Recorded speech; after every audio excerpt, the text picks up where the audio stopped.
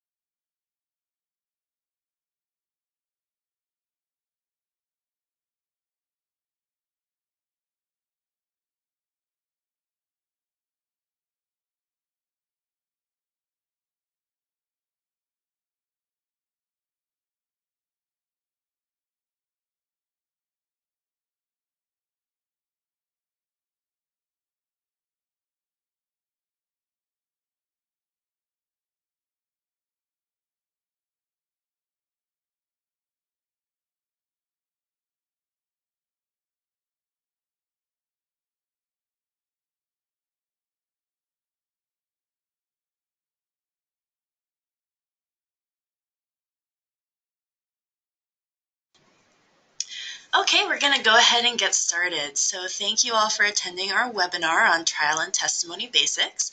This webinar is being put on by the Oregon Sexual Assault Task Force through our OVW Rural Grant. And today presenting for us, we have Jody Beretta, one of our prosecutor instructors. So I will let her introduce herself and take it from here. Hi, as Nicole said, my name is Jody Beretta. I've been with the task force for about 6 years. I'm currently a Senior Assistant Attorney General with the Oregon Department of Justice. I work mostly elder abuse, dealing with sexual assault in care facilities, hospitals, by caretakers, and also abuse and neglect. Prior to that, I was with the Marion County District Attorney's Office for about 12 years, where I did almost solely sexual assault and child abuse cases. So what we're hoping to get out of today is kind of alleviate some of the fears that you may have about testifying, give you some pointers to how best to testify, some kind of pitfalls to avoid. And I know there's only a couple people listening in real time, but if you have any questions at any time, please feel free to post them and we'll get right to them. I want to make sure that you come out of here feeling at least a little bit more comfortable and that all your questions are answered. And Nicole will probably chime in as well. We've presented this quite a few times together and we'll try to anticipate some of the questions that normally come up when we have a room full of people. So we can go ahead and get started.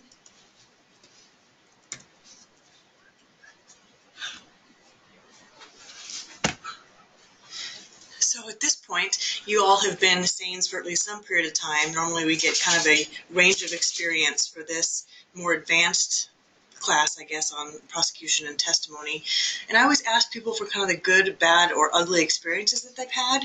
For you folks and for the purpose of the webinar, I think I'll just put your mind at ease and tell you what my experience has been with the last couple of these that we've done, is that really these cases aren't going to trial that much anymore. I have to contribute that in large part to just the great work of both law enforcement becoming more experienced in these crimes, and frankly the great work of SAEs across the state who are doing such a good job documenting and charting and leading defendants to start pleading guilty to these cases as opposed to putting a victim through trial. The few SAEs that I know in the state who have gone to trial, I can honestly tell you I have not heard of any bad or ugly experiences. People don't love testifying. Nobody loves testifying, believe it or not, unless you're one of the defense experts who gets paid $500,000 to go testify. Everybody else is nervous about it. Nobody enjoys it. And so although we have SAEs walking into courtrooms being kind of nervous about it, everything seems to be going fine, which is the good news. And I can definitely support what Jody says there. I've been a SAEN at this point for about 3 years, and I've only actually testified once, and that was a grand jury testimony. And the other times that I've been subpoenaed, I haven't had to show up because the defendant has pled out. And on at least one of those occasions, I was told that my chart and my findings, along with a whole bunch of other evidence, had been the reason that the plea deal was reached. So Jody is definitely in line with my experience, at least here. That's fantastic to hear. And, I'll take this opportunity to just mention one change that's kind of coming to the state. Up until this point, you may remember from your original kind of 40-hour SAEN class when you heard from a prosecutor about grand jury and how that's a pretty casual appearance. It's confidential. It's not recorded in any way. There's no bad guy there's no judge, there's no defense attorney, and it's not much preparation has gone into a lot of those grand jury, sessions up until this point. The law is changing on that, and in currently 3 counties in the state, they're now recording all grand juries, so it's being audio recorded, and by, I think, 18 to 24 months, all the counties in the state will be required to record those grand juries. So in the future, if you are getting a subpoena to a grand jury, it'll just be a little bit more formal than your experience might have been in the past. Nothing should change about your testimony. Your prosecutor will just likely reach out to you a little bit earlier and kind of prepare you for the fact that there is going to be a microphone in there, which can be a little bit disconcerting to everybody, but just a change I wanted everyone to be made aware of.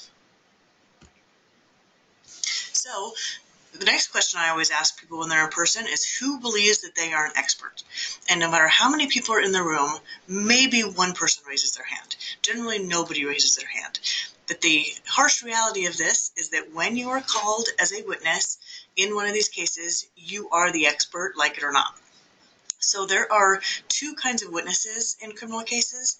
One is a factual witness, and that's anybody who saw something, heard something, sensed something, anybody who was there when the crime happened, right there before the crime happened or after the crime happened, who no matter what their credentials or background, they factually saw and observed and have something to say about it. The other type of witness is an expert witness, and that's somebody with specialized training and experience in whatever they happen to have that training and experience in. So a mechanic is actually an expert in mechanics. Someone who's taught elementary school kids for 10 years is an expert in teaching elementary school kids. And you folks are an expert in nursing. And if you're called as a witness in your capacity as a SAEN, you will be considered an expert in that type of nursing. So you undoubtedly know more than anyone in the room about your job, and you will receive that proper deference, because I can tell you the rest of the people in the courtroom can hardly even pronounce the words that you're charting. So we kind of look to you as just the one to explain everything nursing to us, and then everything factually relevant to the case. So the 2 cases I always want to make SAENs aware of are State v. Crawford, and that is the case that allows a SAEN or really any other medical professional to testify in essence for the victim. So you can testify in court as to everything that victim told you about the sexual assault or the perpetrator. And that's really, really important, because in a lot of these cases, we have victims who don't want to cooperate come trial time, whether that's because they're scared or they're back in a relationship with a person, or they just don't want the pressure and stress. And in those cases, they can come and they can retract what they said before, and they can deny it happened. And you're allowed to get up there and tell the jury what they told you during their exam, which is really, really huge for kind of victims advocacy in the state. And it's a great way for us to still explain to the jury that this is what was said close in time, and then we can explain away the reasons for the recent denials. So that's a really big one. I'm sure you've all heard us say, in order to allow you to testify as to what those victims are telling you in the exams, law enforcement cannot be in the room. And that's a fairly recent change, I'd say, in the last 10 years. The other case I always want SAEs to be aware of is State v. Southard. And prior to this case, which is about 8 years ago, we constantly had SAEs coming in, or other medical professionals, who were able to talk about what the victim told them, talk about an exam, whether that exam showed injuries or not, and then give their diagnosis of a sexual assault or sexual abuse. State v. Southard says that a diagnosis cannot be testified to without physical evidence. So I just bring that up so that you know, if there's not a finding of a rip or a tear or a bruise or some other physical evidence that a diagnosis is being tied to, you won't be asked for your diagnosis. So, don't volunteer it. If the prosecutor needs it or wants it from you, they'll make sure to get it out of you, but just don't kind of bring it up in the normal course. So direct exam is pretty much always the same for a SANE or any other expert witness. And direct exam just means you're testifying, you're being asked questions by the person who gave you the subpoena. It is true that defense attorneys can certainly subpoena you as well. It happens pretty infrequently. When it does happen, you may receive a subpoena from the defense, but it's very rare that they actually call you to testify. And I'll talk about that a little bit later, about how you can navigate those waters if you do get a subpoena from the defense. So most often, you will be called as a witness, subpoenaed as a witness by the prosecution. So that means when the prosecutor asks you questions, it's called direct exam. Direct exam is kind of the explanation process. That's where we really get to show you off, and you get to describe all of your training and experience and education and everything that qualifies you to be an expert. And then we go into your detailed explanation of the exam that you had done, or your observations of the victim or the victim statements. So you can really plan for direct exam, because the questions will always be in the same kind of order, and they'll always be the same routine questions. So you're always going to be asked about your education, training, occupation. For that purpose, I encourage you to create a CV of types, or some sort of resume that you constantly update. The reason why I advocate for that is because there's nothing worse than talking about yourself. We all absolutely hate it. We feel very self-conscious, and we tend to make it very short and minimize it. Your prosecutor wants to show you off, even if you don't want to show off. So what your prosecutor wants is a detailed experience, all the education you've had, any specialty training you've had.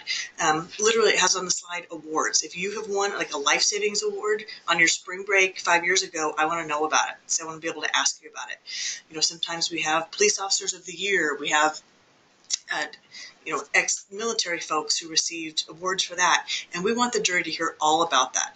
If you write it down and keep a running list that you provide to your prosecutor, it kind of takes the embarrassment out of it, because then you can either just read straight from that list, and you're welcome to take that up with you, or you can just provide it to your prosecutor and we can get it out of you. We can ask you not just explain to us your training experience, but we can ask you question by question. Like, did you also attend, Western Oregon University? And did you ever attend a 40-hour SANE class? And things like that. So one way or the other, keep a running tally. It will really help us help the case, and it will save you from having to recall all that on the stand. And we're always going to want to hear about it. I really want to encourage you to take note of that. In at least one of the cases where I didn't end up having to testify because the defendant pled out, we actually went all the way to the night before the trial was scheduled, and the defense attorney had actually mentioned to the prosecutor that she didn't know how she was going to argue this case, but the guy was very intent on going to court. He did not want to plead out. And so one of the things that the prosecutor ended up asking from me was for me to send her all of my background and experience, which I was going to send her anyway. But she mentioned, we have this exam, you have a surprising, number of findings, like this is a very strong case, that combined with the other evidence. And she said, I just really want to show how expert you are in this field and why this exam should be taken so seriously. And so back when I was doing my 40-hour training and Jody was telling me to keep a list of this, I started a list on my computer, and I just kind of prettied it up a little bit, and I sent it over to the prosecutor, and she said, "This is great," and forwarded it along with, a reminder about those exam findings. And very shortly after, the guy pled out. I don't want to take total credit for that, but it definitely helped to show, this is everything that you're up against, and change the mind of a very stubborn person. Right. I'm really glad you had that experience, because I think that's absolutely true. Your guys' CV and your resume is really intimidating, even if you don't believe it. And so, yeah, the earlier we can have it, it really can make a difference between maybe somebody rolling over and deciding to accept some responsibility. The other thing I encourage you to do, as well as keeping a list, is to rehearse it. It feels silly, but we are all so much better if we practice how we're going to say something. And, even attorneys are nervous about speaking in public to some degree, which is why we practice everything. Our preparation isn't just reading documents, it's saying things in the mirror. It's giving your opening statement in the shower. I used to commute from Portland to Salem for about 10 years, and I was the crazy person on the highway, always talking to myself on the morning going to trial. And I would do my direct exam, I would do my cross exam, I'd do my opening, and I promise you it makes you a better just speaker. And so it really helpful. I encourage you to do that. And so that's why I'm giving you kind of these basic questions that you'll always be asked, so you can practice explaining your background and experience. And then there's some things that you're going to want to maybe practice explaining to a jury.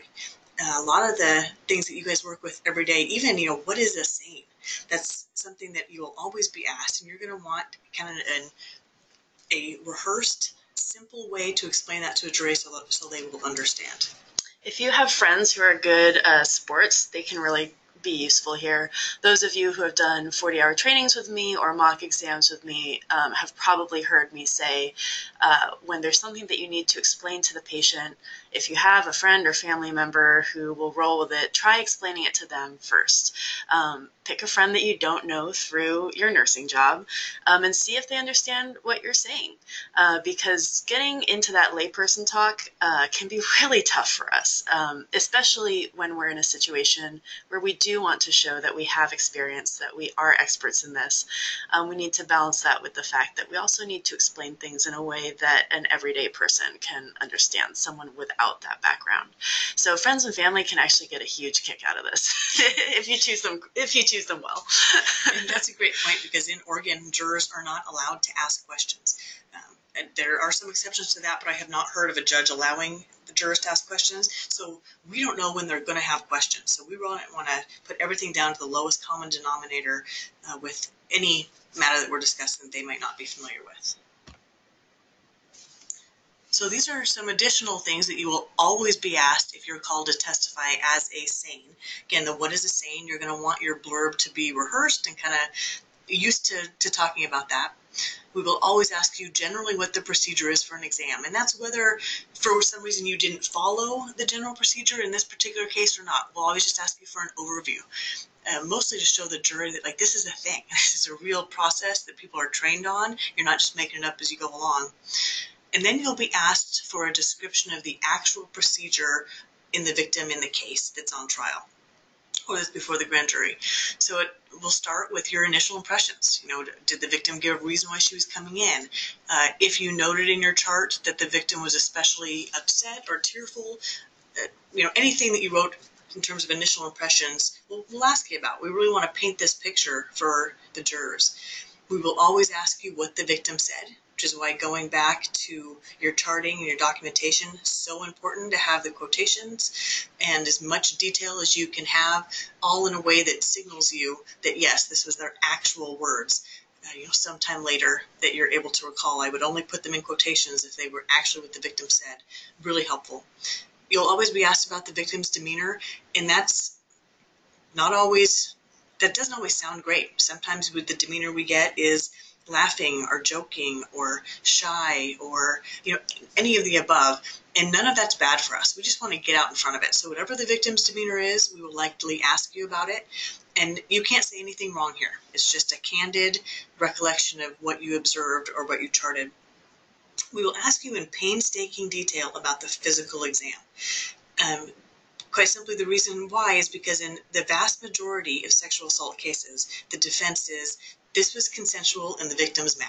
This is revenge, or she didn't want her boyfriend to find out, or whatever the reason is that the victim may have made this up.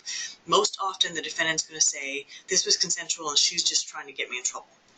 Our best argument in, I guess, defeating that defense is when we get to stand up in front of the jury and closing argument and say, you heard in horrific detail about the physical exam that this victim had to go through. We will have had you explain what a speculum is. And sometimes we may have you even bring one in and talk about just how long it takes, how it may be cold in the room, how it's uncomfortable, how these are strangers this victim is talking to. And we can argue no one in their right mind would put themselves through this type of physical exam if this didn't happen. So we really hit home always with that, whether there are findings or not, just kind of the humiliation of the exam itself and how uncomfortable that is. And we'll talk to you about evidence collection. If there's evidence found, if evidence is not found or if DNA doesn't become an issue in the case, then we won't really go into that. We may just say, did you do some gathering of hair? Did you do a swab for DNA, but we won't go into a lot of detail about that. And then we'll always ask you for your conclusions or opinions. And that comes in normally one of two forms. Normally there is injury or there is not. If there is injury, the question will be something along the lines of, in your opinion, was that injury consistent with what the victim told you happened? If there is no injury, the question will be along the lines of, is the lack of injury inconsistent with some sort of sexual assault? And those are generally the two opinions that you're going to be giving, whether something's consistent or inconsistent. It is not admissible in court what your opinion is. Whether you think it happened will never be admissible, and whether or not you believed the victim will never be admissible. So you should never be asked those questions. If it pops into your mind that that's the appropriate answer for a question, don't do it. Never give your opinion on whether it happened or whether you believe somebody. That is kind of instant mistrial, which means everything starts from scratch. So we want to avoid that. And your prosecutor will certainly talk to you about that and help you avoid it just by the questions they ask you. I want to touch back on the demeanor thing real quick. As Jody mentioned, you may be asked these things, a year or more after your exam actually took place, which is one of the reasons that we really stress in our trainings to make your descriptions of the patient's demeanor as objective as possible. And this kind of is like when you're putting down their quotes versus, paraphrasing. If you put down exactly what you observe without putting your own subjective interpretation on it, that's so much better for when you're looking back at this a year or 2 or 3 years later, trying to remember exactly what that patient looked like. If you say that that the patient was anxious, people show anxiety in so many different ways. If you say that the patient was upset or sad, those also get displayed in so many different ways. And when you're going back to these after having done, perhaps dozens of exams between, this one and the time that you're testifying, it can be really hard to recapture, okay, what made me think that they were anxious or sad or upset or happy? And also keep in mind here just neurobiology of trauma and just the number of different ways that people respond to trauma, all of which are normal. For me, I know when I have something very stressful happen in my life, my first response is like this kind of manic laughter. And it's very much just this coping mechanism. I look a little crazy. And if someone just wrote down like, oh, she's happy because she's laughing, well, that's not accurate. But if they put down, that I was laughing and maybe I was looking all around the room or something, that's a lot easier to go back and fit that into context of how that fits into a trauma response. And then, it takes away that interpretation, which can be really just erroneous. So cross-exam, this is what everyone's always worried about. Hopefully I can put your mind at ease a little bit. So cross-exam just means that the person who did not call you as a witness gets to ask you questions. And there's some different rules for cross-examination. You might remember from your 40-hour SAEN class that direct exam is just by its nature nicer. It's more of a, explanation. You're being asked these open-ended questions and you're being allowed to answer them, and it's kind of the sweet spot. Cross-examination can be the opposite of that. So cross-examination is designed for leading questions, which means shorter questions implying the answer, and it normally calls for a very short answer. A lot of times it's just a yes or a no answer. So in other words, it can be incredibly frustrating. So this is the area where most witnesses can not do their best. It hopefully doesn't harm the case, but there are a few simple rules and goals, especially for expert witnesses, to keep in mind. Your number one goal throughout the entire trial, but particularly under cross-exam when it can be so frustrating to be asked such yes or no questions, is that you have to come across as unbiased. You do not have a dog in this fight. In your heart, you may absolutely believe that what the victim told you and what her experience was, that it was the truth, but you have to come across as the witness that you are. You're just simply being called in because you saw or heard something, or because you have expertise in the matter, and you will give the same answers no matter who is asking you. So that's kind of the number one goal. I always recommend that you listen closely to the question, and if it doesn't make sense, then ask for clarification. Lawyers don't ask very clear questions. We're all guilty of it, especially kind of in the heat of trial. The question can be convoluted. We could be using certainly the wrong medical term. Sometimes things just don't come out right. So listen closely, and if it's really you don't understand what they're asking for, certainly ask in your most calm, cool, and collected just for clarification. You don't want to answer until you're ready to answer truthfully and accurately. Sometimes witnesses try to anticipate where the lawyer is going. You don't want to do that. You want to just sit back, take it at your own pace, and if you need a second to think about it, you control the pace of cross-examination completely. So if you need a moment, take a sip of water.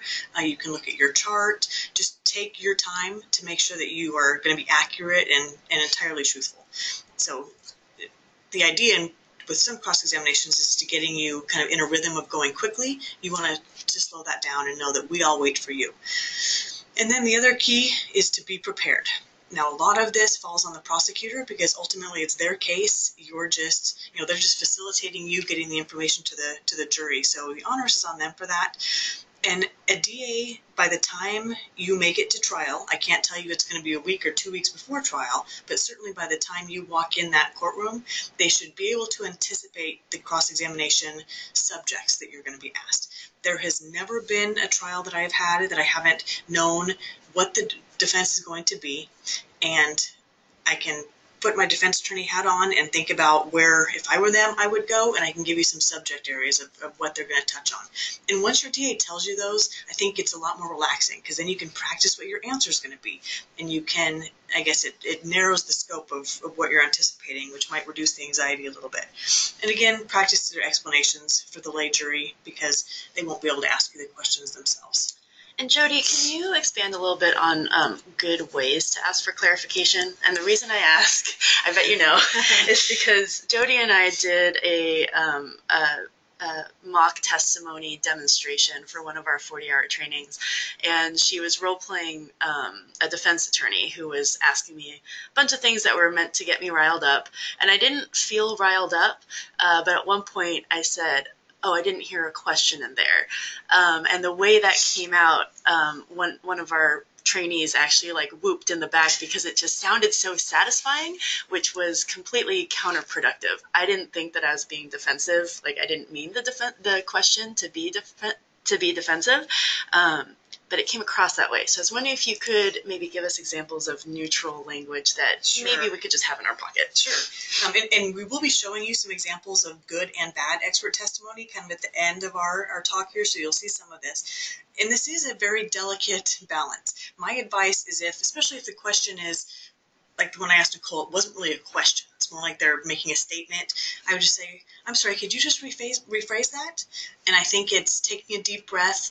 I would always start with, I'm sorry. I'm sorry I didn't hear that correctly, or I'm sorry I didn't quite understand that, with kind of an apologetic air, I think is the key.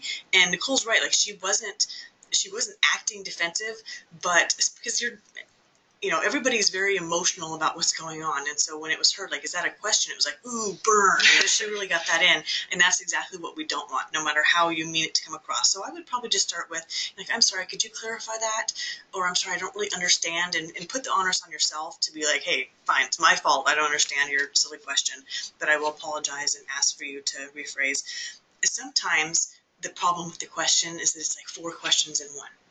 And a lot of times your prosecutor will object and say, that's a compound question. But if they don't, you're asked 4 questions at one, I think you can also back out of that and be like, well, let me start with the first part. I think what the first thing you wanted to know is, what her demeanor was when she walked in the room, and you can separate that out. I think on cross, the key is to take deep breath and try to be as sickeningly polite as possible and act like if the question confused you, that it's your fault, because guarantee if it confused you, it confused the jurors, and you don't want to answer a question that you don't really know the answer to, or if the question isn't clearly being put to you. Okay, so now getting into the nitty-gritty. Your exam will always have been years ago. These things do not happen quickly, particularly with sexual assault cases. Everybody's always shocked when you get into the criminal justice system and they learn that a crime can happen and the trial can be 2 or 3 years later. But that's very common. There are certain guidelines in terms of how fast we have to bring somebody to trial in certain cases, like when they're in jail. But with sexual assault cases, they can be so complex that often that's pushed out, and out. Also, a lot of times we have suspects that we don't know who they are. We are now more routinely indicting people and putting out warrants for people's DNA samples. We're calling them John Doe, and we're merely listing the characteristics of their DNA so we can make sure that, if we don't know who this person is, but they're caught 40 years later having committed another type of crime, and their DNA is swabbed, which is routinely done now for every felony in the country, then we can still prosecute that case. And so you literally might have a case, knock on wood, I hope not, that happened 20, 30 years before you ever called to testify.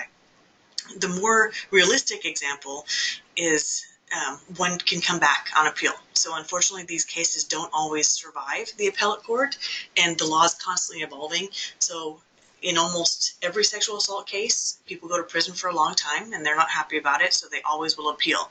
And there are a fair number of cases that end up coming back, which means something went wrong with the trial court, and we have to do it again. So you're not going to remember these cases, I guess, is my point, which can involve some degree of panic for witnesses who then get that subpoena.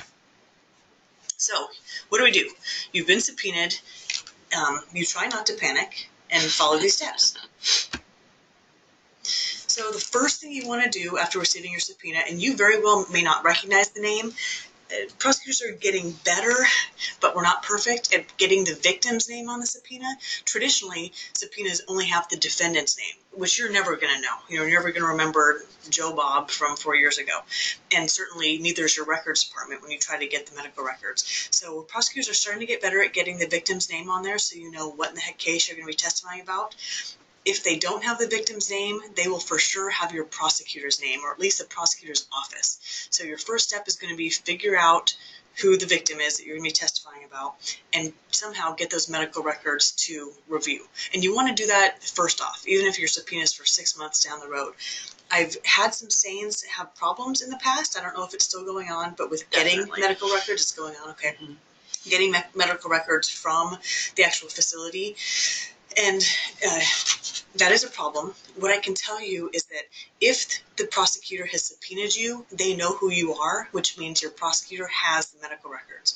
So if you can't get them, or even if it's just easier to get them through the prosecutor, call up your prosecutor, email them, and say, I need the records so I can review, immediately. HIPAA does not apply to prosecutors' offices. So while we, have an ethical obligation to keep some things confidential and not for public viewing, we will have those medical records. We will absolutely share them with you at the earliest point you need to review them, which is going to be right after you receive that subpoena. So the next thing you want to do, and I guess with your first glance over the medical records, is look for any areas of concern. Now, doing this is going to alleviate a lot of your worry about testifying, at least hopefully it will. Most of the times you won't notice any problems, but sometimes there will be a change in policy or practice, something that you did, 10 years ago is not the way your facility operates anymore. Sometimes this comes up with even these, I'll call them Crawford interviews, but it used to be the case law enforcement and SAEs would interview a victim at the same time. That now has changed, so you want to be aware of what was then and what was now, so you can explain that to your prosecutor. Sometimes you'll catch an error in charting, incomplete charting, or luckily this doesn't happen very much, but it will occur to you that the information that's in your chart is no longer medically sound. So these are all things that your prosecutor will not catch. And we really count on you on that initial review to catch them, and then I'll tell you how to deal with them. So the important thing is don't panic or freak out, because this happens in every profession. I cannot tell you the number of police reports I've read where it has like the victim's name, mixed up with the suspect's name or even the victim from the case before. So this stuff happens. The thing is, we just need it pointed out to us so we can deal with it, and then it's really not a big deal at all. So let's start with policies or practices that have changed. Again, first rule is tell your prosecutor.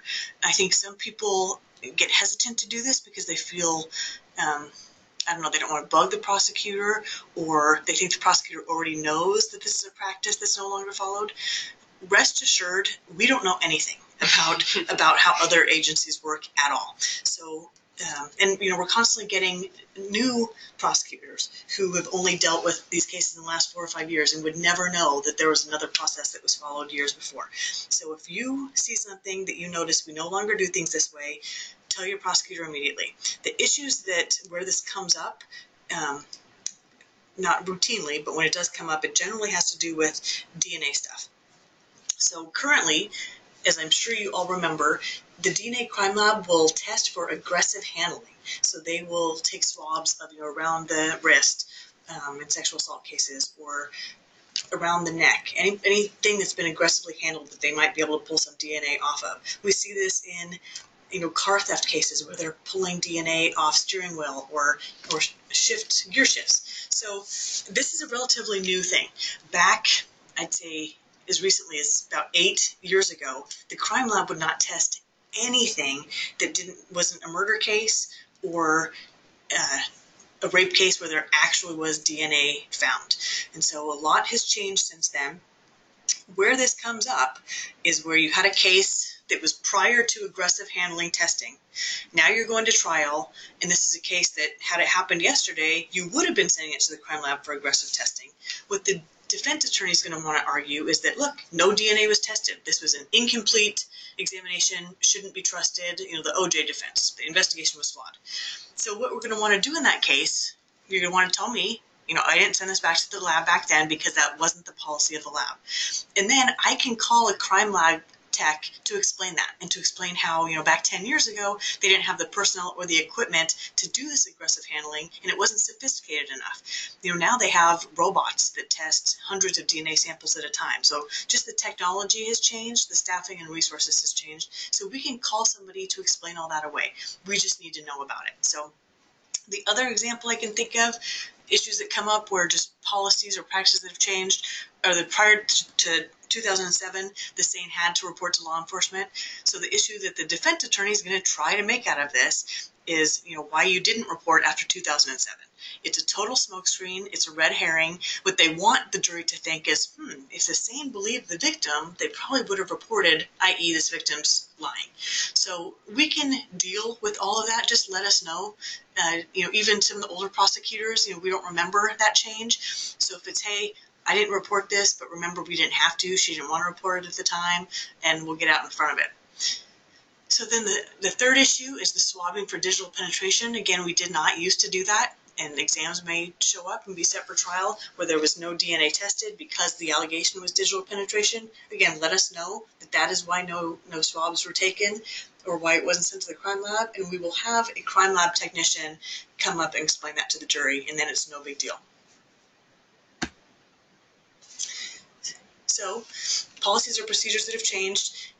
Make sure that when you alert your DA to the fact that something has changed, if you're not completely comfortable explaining it to the jury, just tell your DA and we'll get somebody else. That's not an issue at all, especially if it came to, the Crawford stuff. So, here's why I did my interview without a police officer when a police officer used to be present. And if you're not comfortable explaining kind of the legality of that, or that you got advice from legal counsel to tell you not to do that, just let the DA know, and we will bring in somebody who is qualified and comfortable doing that. There's nothing worse than you being asked questions that you are either not equipped to answer because it's not really in your wheelhouse, or that you're uncomfortable. So just let us know.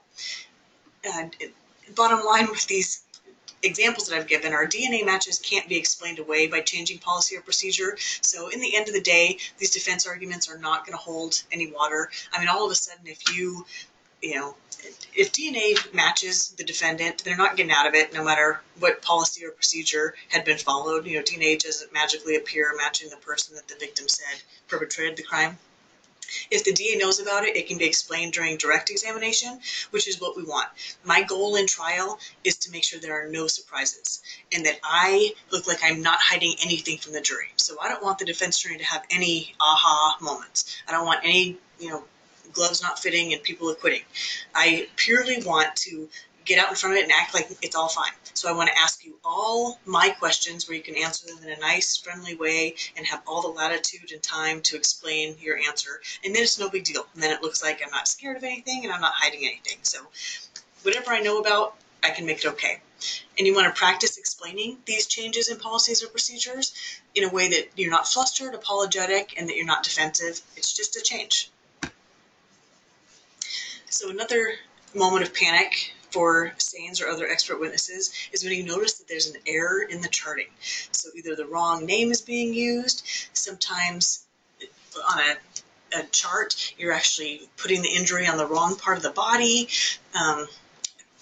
dates of birth can be transposed, things like that. Again, when you see it, when you review that chart, when you first get a subpoena, just tell your DA immediately. Get out in front of it. At that point, you can strategize and see if there are other sources that can corroborate the rest of the chart. So an example of maybe you documented an injury happening on the wrong side of the body. There may very well be police photos or photos that a victim took herself or anything else that can corroborate that, no, you're not crazy. It was just an error, and that where in fact the injury occurred. And then you just explain it was an error. I caught it. I'd let the DA know immediately. It doesn't mean that there's anything else wrong with the chart. And you just want to relax because these things happen. Like I said, law enforcement constantly. I mean, they're writing so many reports that there's lots and lots of errors that we just get out in front of and explain them on direct examination. And it really doesn't turn out to be a big deal at all. Incomplete charting, kind of same thing. People start panicking about this. And again, tell your DA. Not only will it get them out in front of it, but it will make you feel better because they will inevitably tell you it's not that big of a deal. In that case, if it matters, we try to find missing information in other medical records. If it's some piece of information that is really necessary to something that you're going to be testifying about, then we can try to find it elsewhere in other medical documentation, whether it's from subsequent visits or previous visits or just supplemental things. And your DA can help brainstorm about how to do that if they care. And then you and the DA together will kind of decide whether it matters to your overall examination or not. And if it does, then you just practice and think about a way to explain why it doesn't matter to your overall examination, why it's just an incomplete charting. So after our last training for this, Nicole actually got some questions from a SAE who was panicking a little bit, I think, because she had gone back and looked at her first couple of exams and noticed some charting errors, some incomplete charting. I think she had forgotten to, write her name across the evidence tape. Yes. She'd also not documented the time she gave the kit to the police officer. Some things like that of course are within the protocol, but rightfully so. She was really nervous about it, and oh my gosh, did I really screw something up? She did the right thing, which is reach out to Nicole with those questions. Nicole contacted me, and we are always here for those type of things, whether it's our case or not, whether we know the prosecutors, whatever, we can help fix these things. And in the end, none of it was a big deal.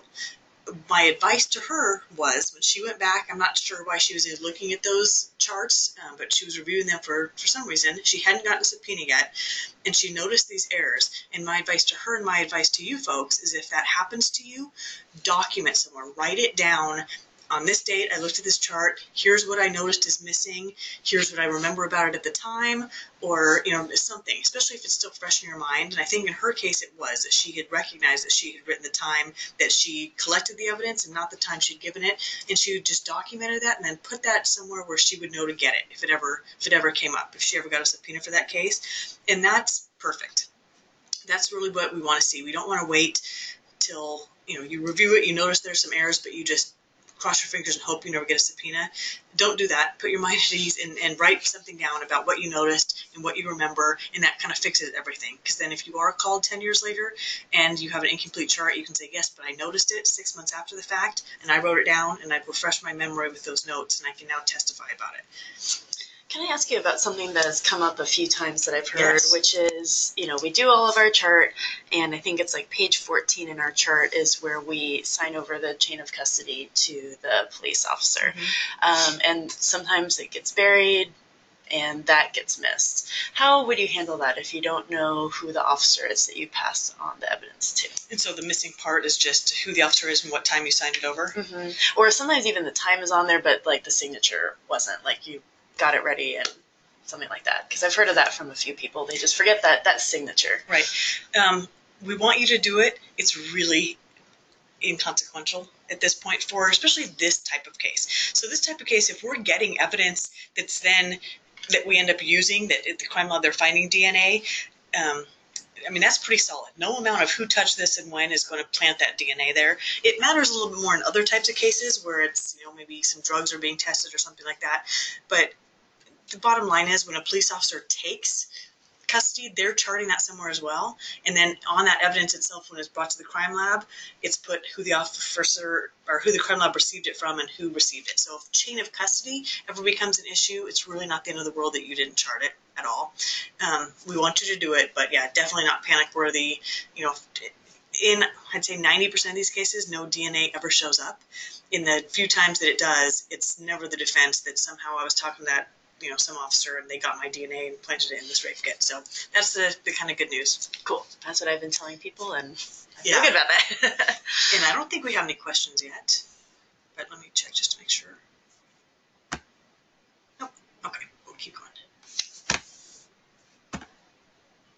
So the big doozy, and we treat this a little bit differently, the steps after a subpoena, if the information that's in the chart or the diagnosis or something about what you know about the case is no longer medically sound, that's like alarm bells should be going off.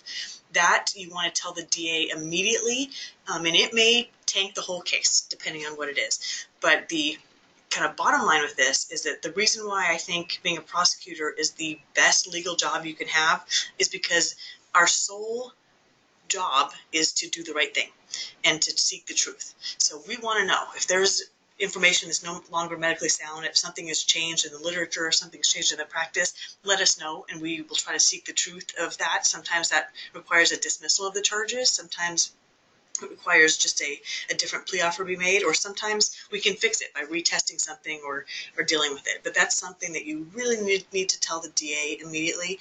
This has come up for me in 2 murder cases, unfortunately, and both of them required a disposition different from the one that I wanted, but the medical professionals kind of handled it 2 very different ways. In the first one, it was a baby who'd been found in a dumpster, and that had been about 20 years prior to when we found the mom. And the medical examiner at the time did a floating lung test, and that was what was done at the time. And if the lungs floated, that means they had held air, i.e. baby was born alive, and this was a murder. So that was the case 20 years ago. Finally, the mom ends up getting arrested for a felony. They do a DNA swab, connect her to the baby. Boom, we've got the person who killed this child. So we were all ready to, kind of early in the process, so we were grand jurying the case, met with this medical examiner to talk about what his testimony was going to be. And he tells us, oh yeah, it turns out that floating lung test, not medically sound anymore. We've decided that now lungs can float without ever having breathed air, so I can't tell you that the baby was born alive. Changed everything. That woman certainly did not get a murder charge, but he told us right away. He went back and looked and determined it was not medically sound, and the right thing could be done sooner rather than later. The second time that happened to me was, again, another death of a small child. This time the man had been tried once. It resulted in a mistrial. He was tried a second time. He was convicted of murdering that child, and he went to prison for 10 years. The Court of Appeals reversed that. And so the case comes back about 15 years after the fact. And the initial testimony at both the first trials had been that we know the time that this baby died because of the food that was in the stomach. And following eating that, the baby couldn't have eaten following the head injury that was sustained. So we know that it was in dad's custody. That was the time of the injury. So that was 2 trials. We end up literally the day before the 3rd trial, and we're talking to that medical examiner, and he doesn't offer anything different.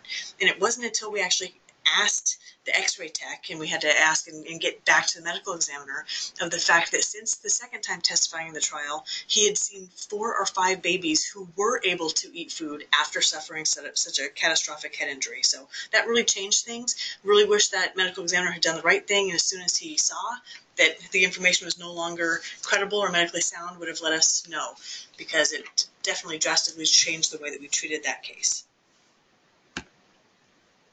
So how do you have great expert testimony? Great expert testimony is kind of the combination between competence, which you all have. You all have the qualifications to be an expert. You are experts, like it or not.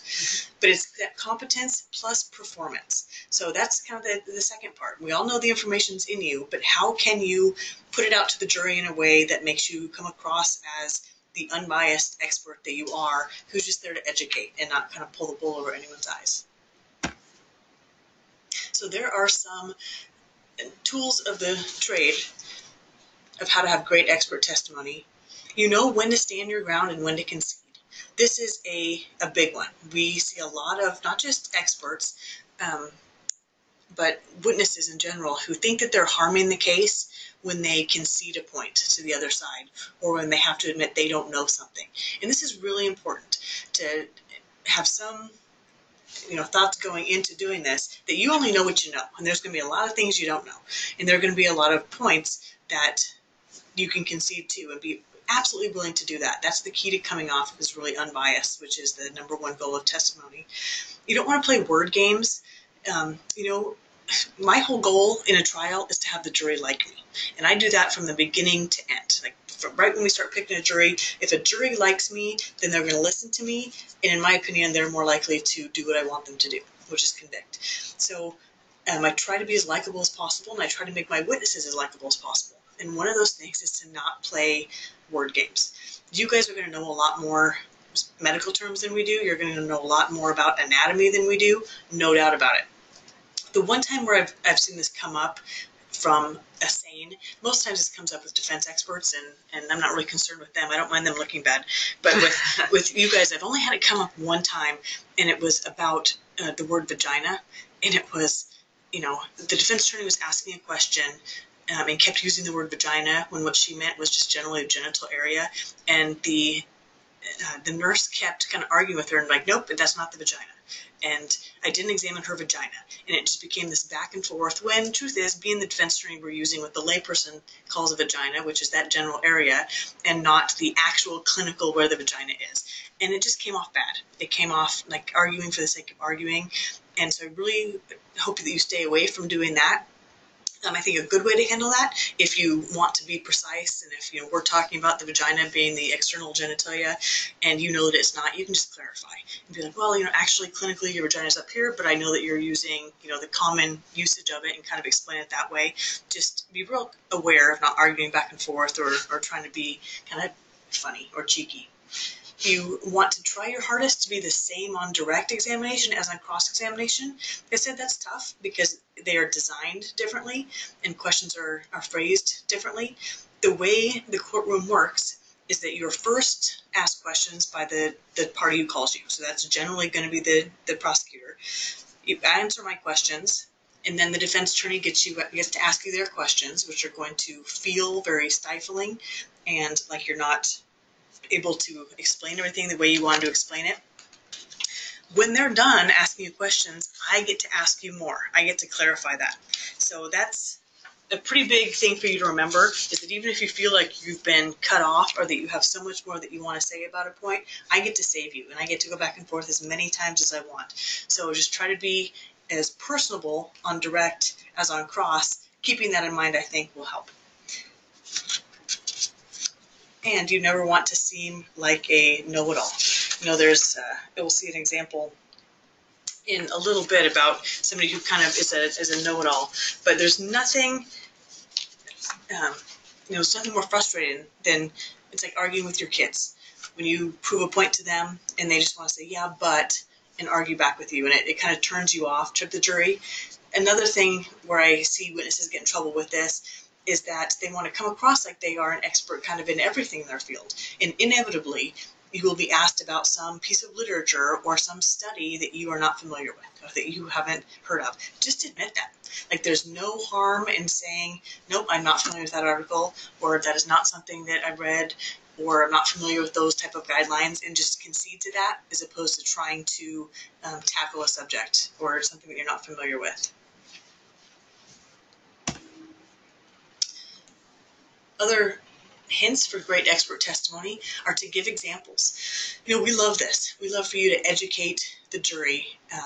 In direct examination, when I'm asking you questions, I don't get to do any explaining myself. And so I have to get all these explanations in through you. So when I'm going to ask you to give examples, if I ask their demeanor, and you, like Nicole was saying, if you just give me, well, she was laughing, that's not going to be very helpful. But if it was, well, she was looking around the room and she had her hands up to her mouth and she was laughing, but the laugh was a little hysterical sounding, or any sort of example that you can give. Another area where we like for you to give examples is when you're describing the procedure. You can talk about all the different things that you've seen. So some victims wait for hours, some people have support, some people don't have support, some are angry, some are silly, some are making jokes, some sort of explanation using your training in this regard and your experience by that point, that all victims are different. And so really, when you're on direct, it's your show to just educate the jury as much as you can about this area of your expertise. So when I keep telling you to always practice these things and kind of have in your back pocket how you want to explain things, you don't want to seem canned, and I'm confident that none of you will, but candid. Just that you're up there to be the truth teller no matter what is asked of you, and you don't have a dog in the fight. You're just there to help educate the jury. There are certain things that can certainly interfere with performance, and I put this up here not to scare you, but maybe have you anticipate experiencing these things, so maybe you can plan for them. And as I told you before, nobody likes testifying. I'm in a courtroom for a living, and almost every day I'm dealing with a courtroom, and I love going to trial. And I've been a witness once in a criminal case, and it was horrible. I never would have anticipated that I would feel that way. Even when I got my subpoena, I was a little bit anxious. But by the time I was called as a witness and brought up to the witness stand and had to swear to tell the truth, I was like red and sweaty. And I felt very uncomfortable about it, even though it's a courtroom I'd been in dozens of times before. And so these things are just going to happen. They're going to happen to everybody, and they happen to some of my favorite witnesses.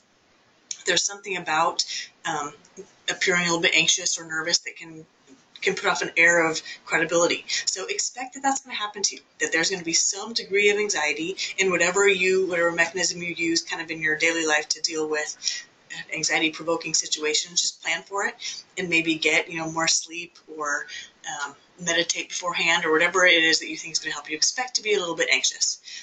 It can be stressful for some people. It can affect your sleep, and sleep deprivation and hunger can certainly affect your performance. If you're doing anything that just makes you not feel good, it might substantially affect your performance. A distraction from the current question, trying to anticipate where the defense attorney is going or what the prosecutor wants from you, and kind of thinking ahead will make you brush over the answer that you're giving. And so just try to really focus on the current question being asked and how you're explaining that. And then a fear that conceding anything shows weakness. Again, this fear that you're somehow going to affect the case and what you think happened and the injustice will happen. And you just have to let go of that, because there's nothing that you can say that's going to affect the case at all. It's just going to make you more believable if you can see what you don't know, or if you can see that there are other possibilities. There are a lot of common mistakes that are going to run the gamut through all witnesses, not just expert witnesses, but attacking the questionnaire and not the question. Some people's style on cross-examination is incredibly abrasive. There are some defense attorneys that make their money being jerks. in the courtroom, and it's their shtick, and it works for them. It doesn't come around very often.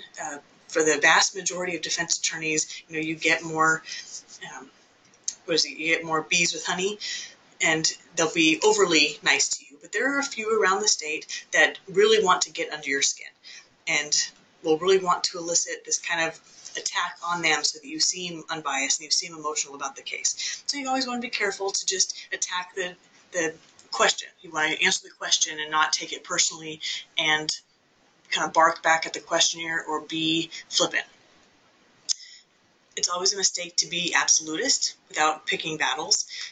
You never want to reverse positions. I have not seen a SANE do that, but I've certainly seen other expert witnesses reverse positions and come out strongly with a, nope, I believe this was my diagnosis, and then after a few questions, well, it could also have been this diagnosis. That shall be hashed out before trial.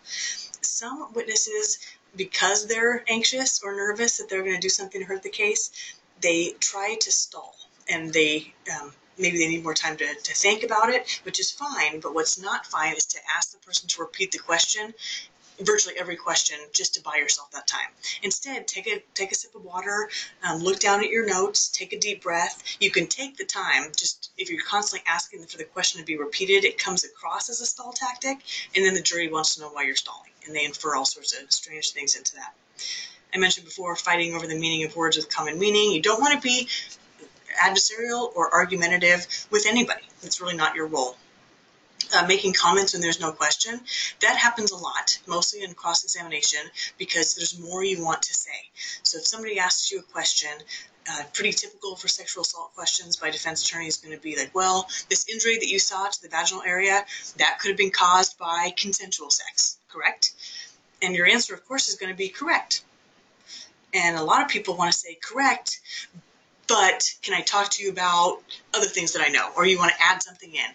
All that does is make you seem like, again, you have a dog in the fight, like you are advocating for one side and that you are taking this personally or that you have a bias. So don't make any comments when there's no question. If the DA wants to follow up with you and give you the opportunity to answer those questions, they certainly will.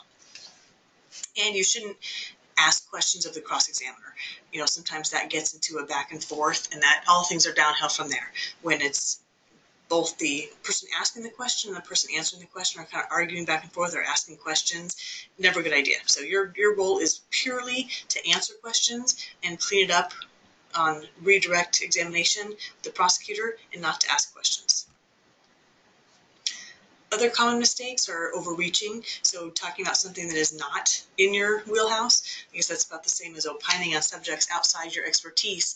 A lot of times we have cases where there's multiple experts or multiple issues, and it's always a mistake if you're up there to be an expert, SANE witness, and defense attorney, or even sometimes the prosecutor starts asking you about your knowledge of, PTSD or alcohol and drug addiction, or something that is truly not in your subject of expertise for that trial. It can be, sometimes you may have some experience in those things, but don't go too far down that path. You want to make sure that you're really credible with the things that you do know, and let them find another expert on the things that are not within your expertise. Being unavailable or resistant to witness preparation is not good. As I told you before, it may not happen well in advance of trial, but it will be happening. At some point, your prosecutor will reach out to you. If you are particularly anxious about it and you want it sooner rather than later, you should be reaching out to your DA to say, like, hey, I really need some sort of preparation. A lot of times it happens over the phone. If you'd rather have an in-person meeting, just tell your prosecutor. They should be coming to you. But being unavailable or resistant is going to make you feel unprepared, and quite frankly, it's going to make you unprepared because you're not going to know what the DA is going to ask you, and you're not going to have that knowledge of what the defense is and what they're likely to ask you. Now, every now and then, you will be subpoenaed by the defense. Oftentimes, you will be subpoenaed by both the prosecutor and the defense, and that doesn't mean that you have to testify twice. All that means is, so as a prosecutor, when I put out subpoenas and call people as my witness, because I'm the one who subpoenaed them, I can tell them not to come at any time. I can call them off. So when a defense attorney also subpoenas all my witnesses, it just means that I can't unilaterally call them off.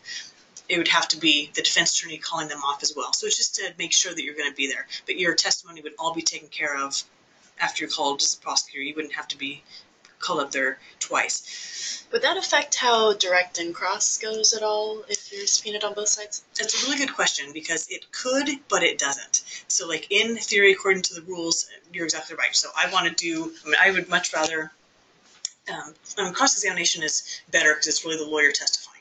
And so I could call you as a witness and do my direct testimony. Then the defense could call you as a witness and do all the cross. And then I might want to cross-examine you, so I might make them call you again on direct. Interesting. That can technically happen. I have never seen or heard of it happening. If somebody was inclined to do that, a judge would say, come on, we're going to do this for some professional courtesy, get out all those questions at once. It's technically a rule that you can only ask cross-examination questions as to the subjects discussed in direct. So it's technically a rule that you can keep it real small, and then the defense will be able to call you back on direct, but that's just too many witnesses. It irritates the court. It doesn't happen as a general rule.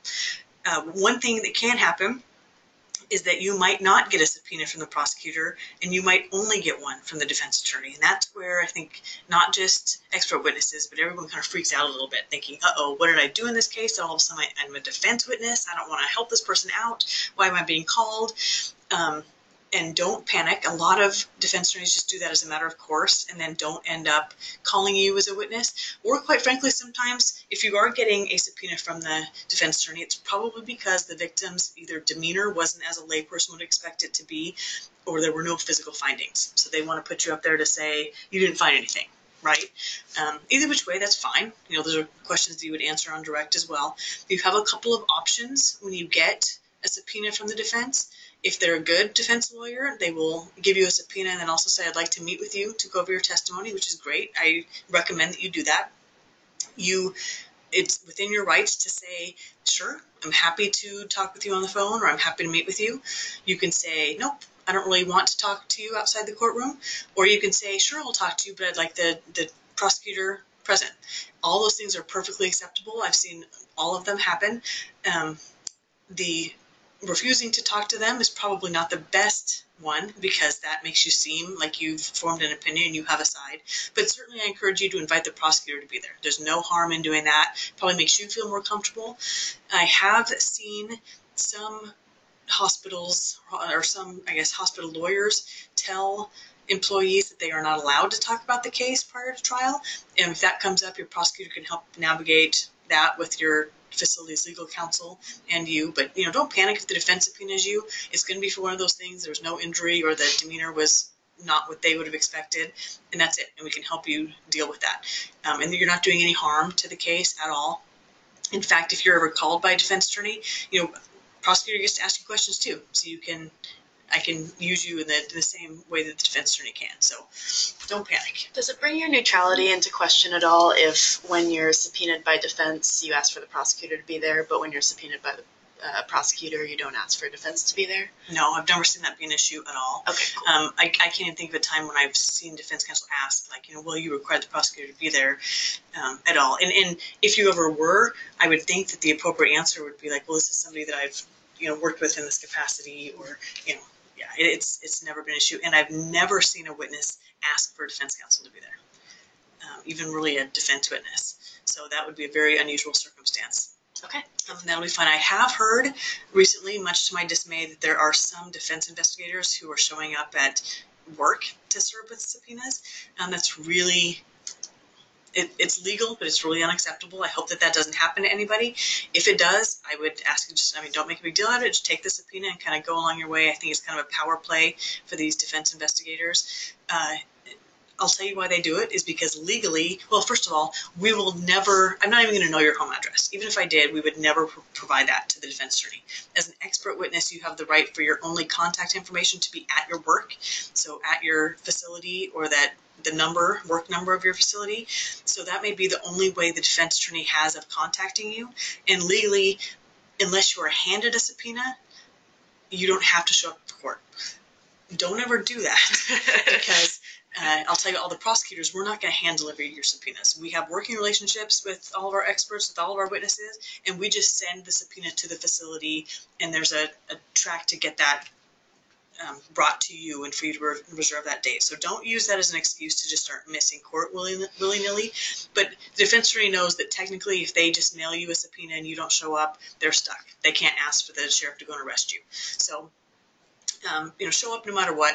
If it's a date, if you get a subpoena by either the state or the defense and you can't make it that day, and I don't mean like you're scheduled to work, but you already have tickets somewhere and you're scheduled for a medical thing, it's a special holiday, but I mean, if there's a good reason other than you don't really want to or you're working that day, let your prosecutor or the defense attorney know immediately.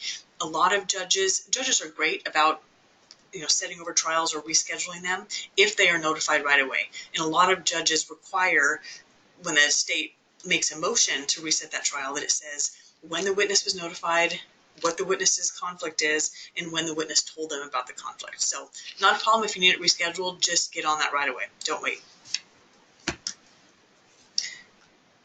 All right, so now we're going to see some actual experts. I use that term a little bit loosely because, as you'll see, some of them...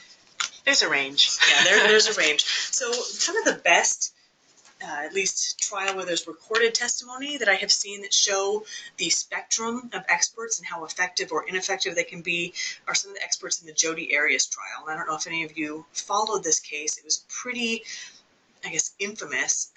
It was on TV, I want to say, for like 7 months because they ended up trying her twice. But she was a kind of a frightening young woman who met a man. They were kind of loosely dating. She became a little bit fixated on him. And when he stopped wanting to spend time with her, she formulated a plan of some sort. And she drove, I think, over 3 state lines and goes to his house one day.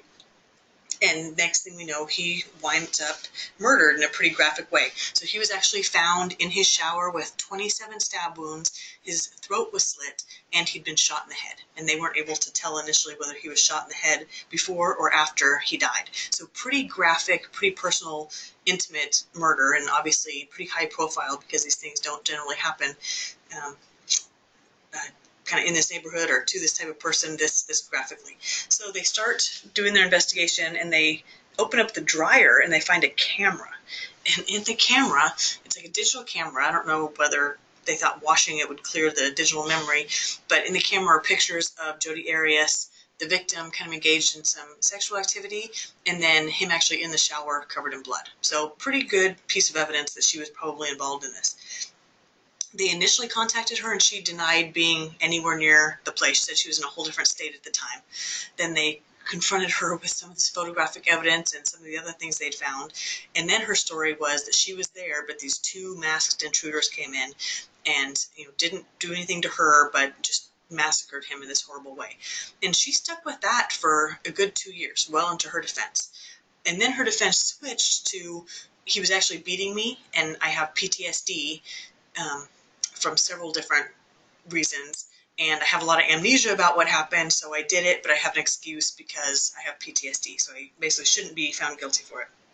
So it kind of set up the perfect opportunity for the battle of the experts. And we see this a lot, especially in higher profile or higher potential for prison sentence cases. And experts can come from all over the place. This case had a ton of experts on both sides. And I think it's interesting, and hopefully it will give you guys a lot of confidence because nothing about the experts' credentials equated to how well they did testifying. And I hope that you see that difference a little bit. The first clip is a Dr. Richard Samuels. Now, he is very highly regarded, especially by himself, but he was a psychologist since 1986. I think this trial was in 2013. So he'd been around for a long time.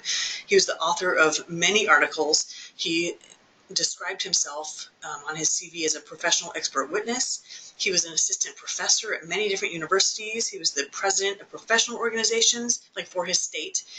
He was really kind of well-renowned, and he testified a lot over the years on a lot of different things. So he was hired by the defense to put forth this PTSD argument that he had done some psychological examinations on her, diagnosed her with PTSD, which explained her memory loss, and she had this fight or flight reaction, which is what led to the killing, i.e. you should find her innocent. So let's take a look at just a snippet of what his testimony was. Nicole, I don't know where that is exactly. Okay, so we're going to switch over to YouTube here, and just as an FYI, the video runs just a little bit, like a little bit jerky, but the audio should be totally fine here. Oh, and my computer decided to close YouTube. Give us just a second here, pull it right back up.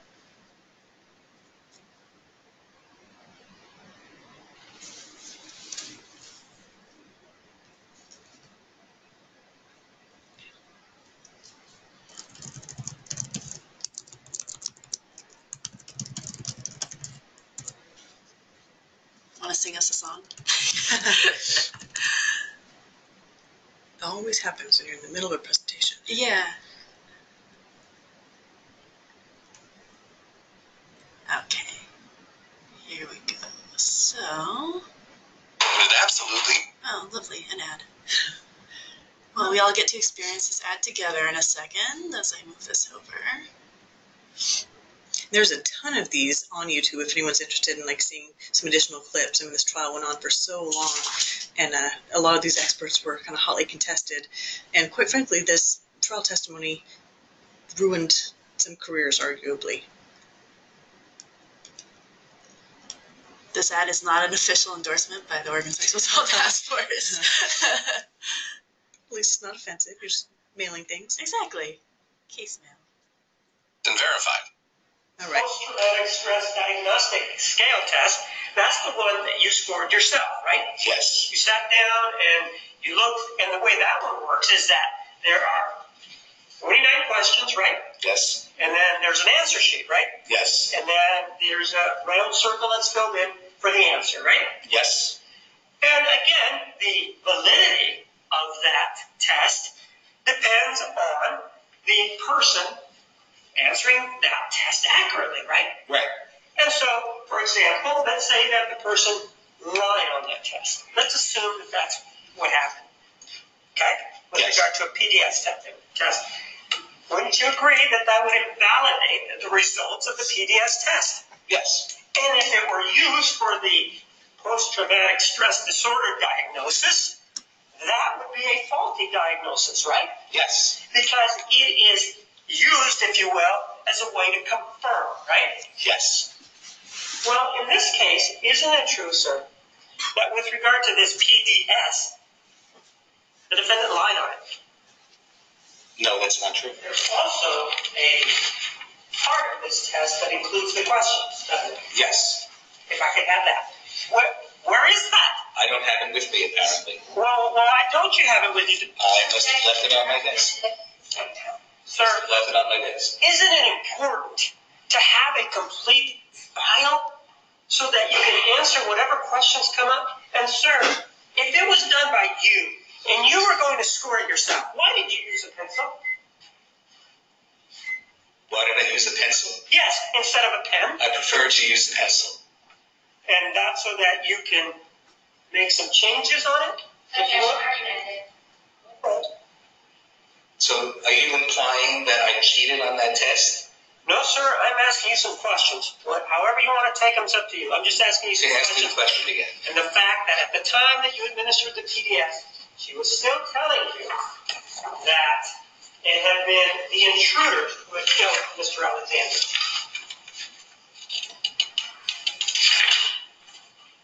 Yes. So with regard to the first question, the person who's taking this, in this case the defendant, is asked to identify whether or not any of these events, serious events, have occurred in their life. Throughout Right? my lifetime, correct. Right, because these kinds of events are the kinds of events that trigger these responses that we've been talking about. Loss of memory, right? Yes. That trigger the foggy memory, right? Yeah.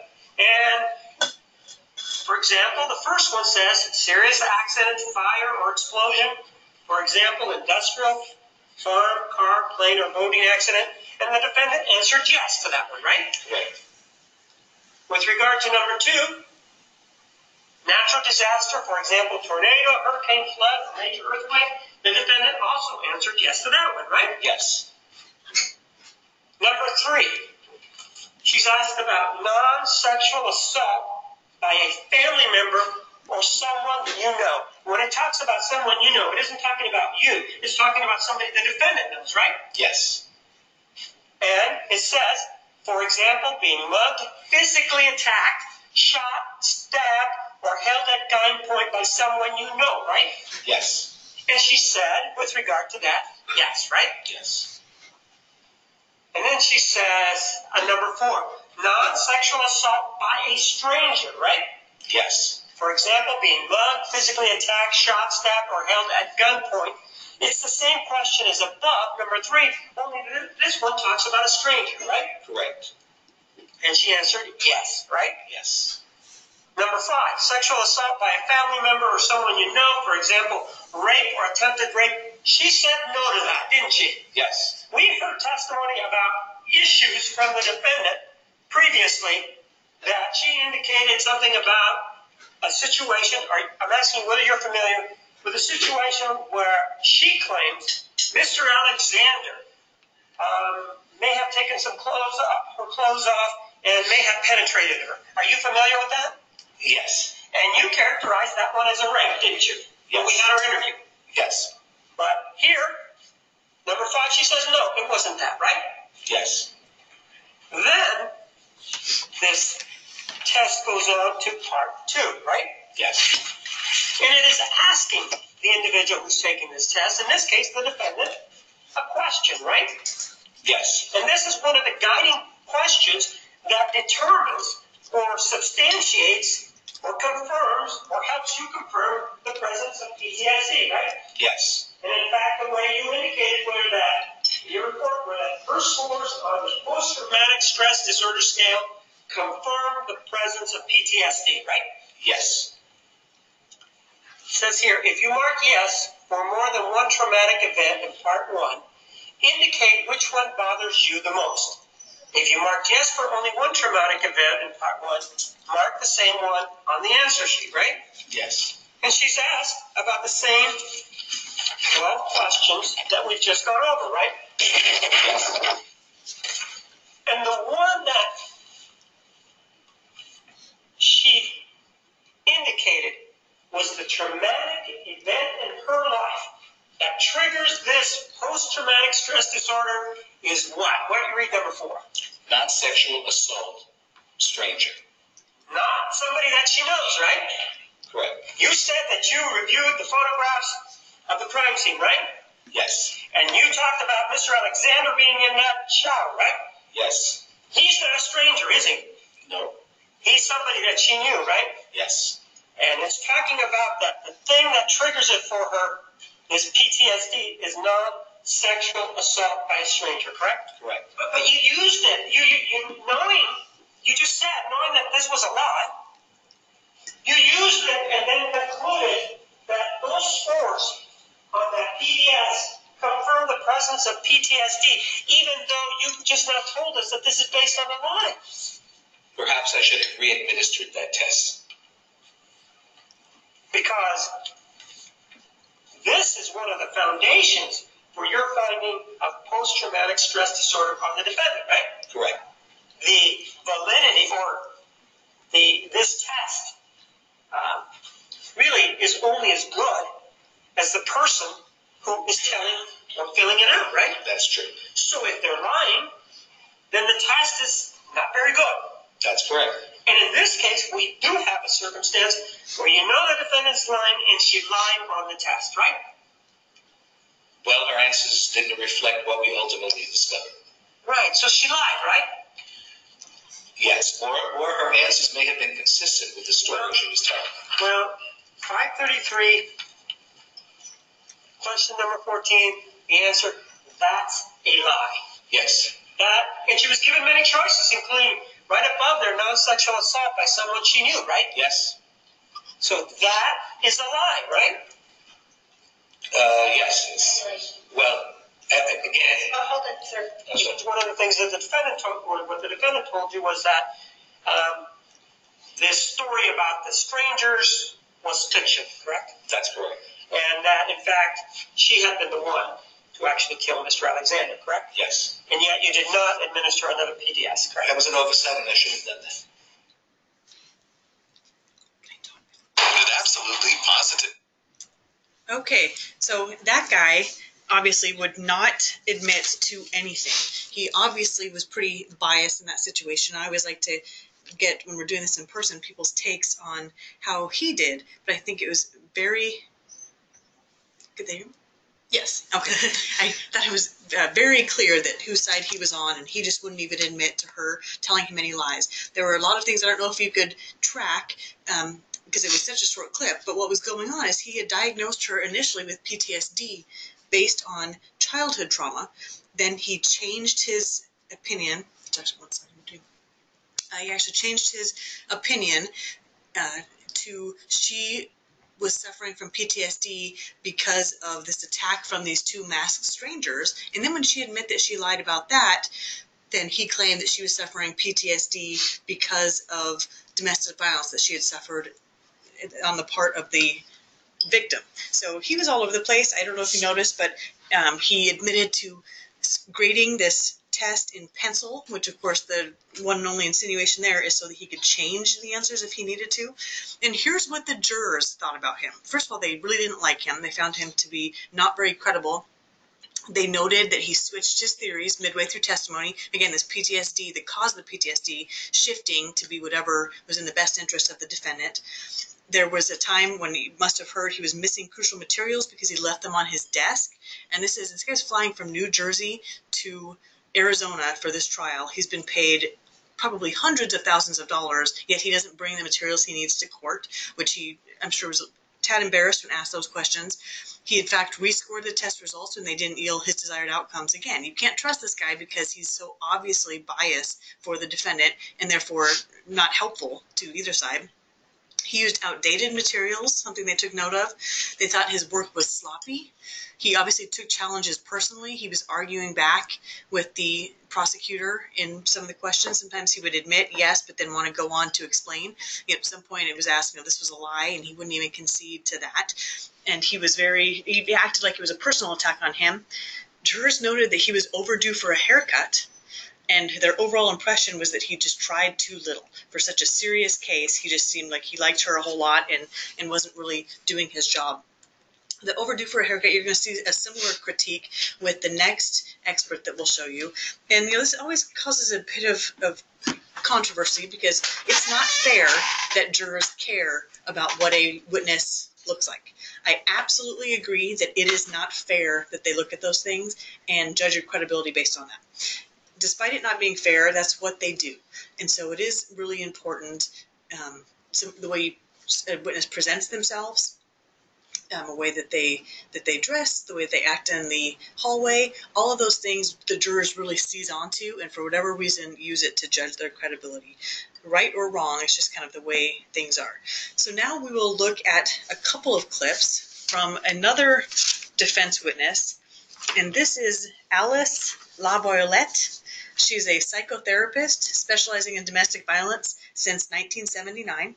She is also described as a professional expert witness, lecturer, trainer, consultant, international speaker, and author. So this is somebody with a lot of experience, testified a lot of times. I will note real quick before we lose memory of the Richard Samuels testimony, it came out after the trial that he actually kind of had a crush on the defendant and had been sending her books while she was waiting trial, and that it actually formed a pretty significant personal relationship with her. So again, I think that came across in his defensiveness of her. But let's check out Alice LaViolette's testimony.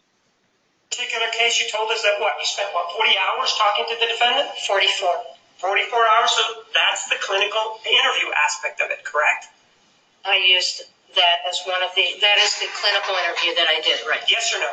That is a clinical aspect of your practice, correct? It is a clinical aspect of my practice.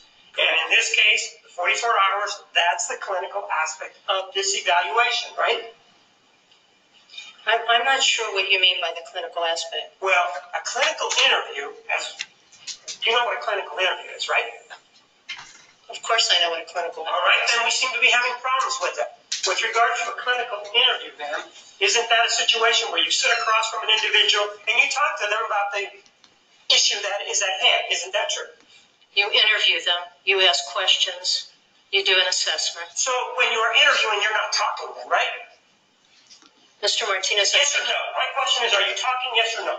Mr. Martinez, are you angry at me? Ma'am, is that relevant to you? Is that important to you? Ladies and gentlemen, please refrain from laughing in the courtroom. Is that important to you whether or not the prosecutor is angry to you with regard to your evaluation? Does that make any difference to your evaluation whether or not the prosecutor is angry? Yes or no? Judge, comment question.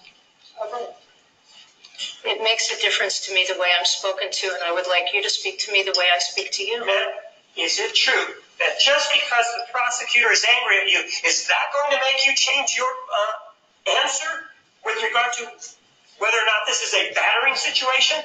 No, certainly not. The fact that the prosecutor may or may not, or you may perceive him as being angry, that really has nothing to do with your evaluation, does it? No, but it certainly is. Yes or no? Does it have anything to do with your evaluation? And judge, it's a yes or no answer. Judge, she's trying to answer the question. Some of these questions cannot be answered by yes or no. Ms. LaViolet, can you answer that question, yes or no? I'm not sure at this point what the question is, because when someone is approaching in that way, it's very hard to listen. Right. Restate your question. Just because somebody has a demeanor that you perceive to be angry, is that going to sway your opinion as to what you think in this case? No, it isn't. Is it going to change anything about your evaluation based on the way the questions are asked? No. If you want to, do you want to spar with me?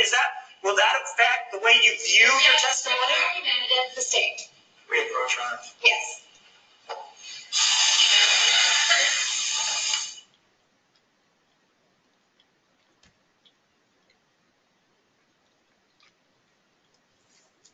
This one. Okay.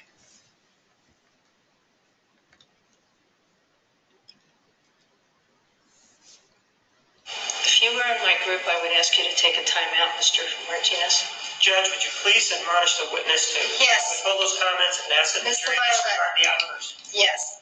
Ladies and gentlemen, disregard the witness's last statement. Ms. LaViolet, please just answer the questions.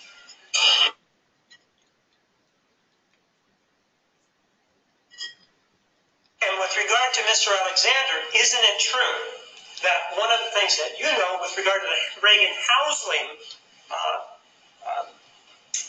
instant messaging was that Mr. Alexander was exceedingly afraid because of the defendant's stalking behavior? Overruled. I don't know that he's exceedingly afraid. I don't get. Judge, may I then ask for the, I think when we do. Yes, all right. Ladies and gentlemen, we're going to take the evening recess. Ms. LaViolet, you are still under oath. Do you understand? Yes, I do. Mr. Martinez, you may continue.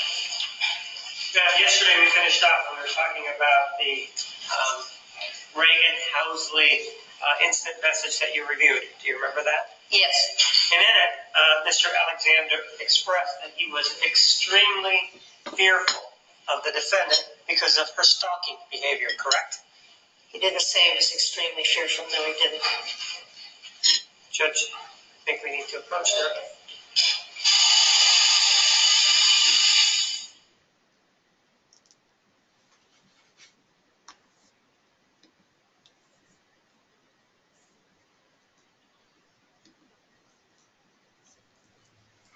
And if you're not hearing sound right now, that's expected. You had the Reagan-Housley instant message, correct? Yes, I did. And there's an indication to the reader that Mr. Alexander was extremely afraid because of the stalking conduct by Jodi Arias, correct? I don't see any behavior supporting his fear, Mr. Martinez. I see no behavior supporting that fear. And they were both laughing in the email as well. And you can tell, first of all, whether somebody is laughing on the other side of a text or of an instant message, ma'am. You can tell that? But there was just ha ha ha. Not at that time, was there? Right before that, as they were talking. Not at that time when he said that, correct? No. Judge, may I ask the question that we've been talking about?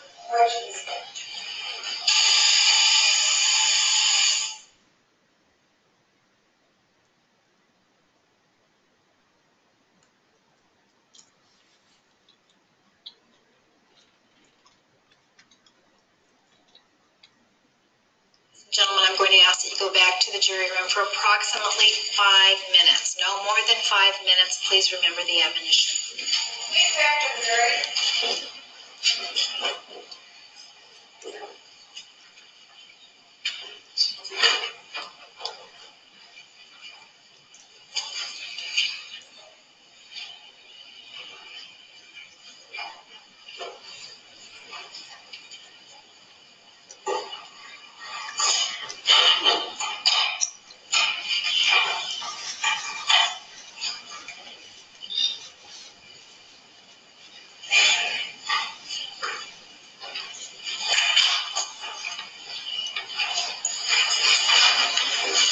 We are at recess for 3 minutes.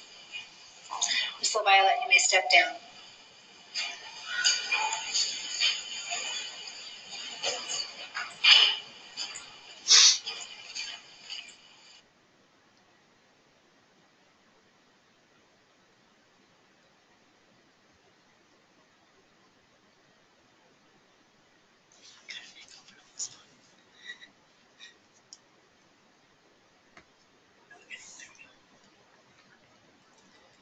Gotta love the hurry up and wait of the courtroom. Love that. A lot more people in there than would ever be in one of your trials. So take comfort from that. Please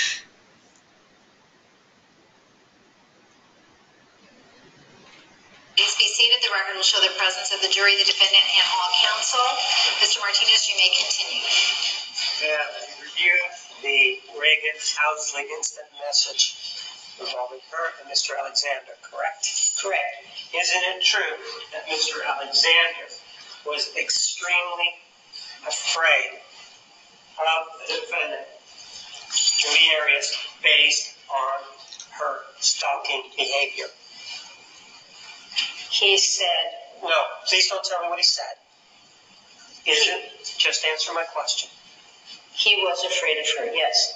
Because of her stalking behavior, correct? Correct.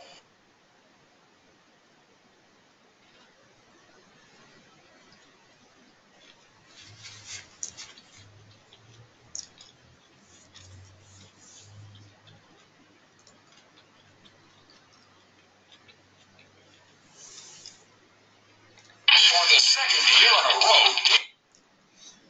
All right. Now, it's pretty clear with her.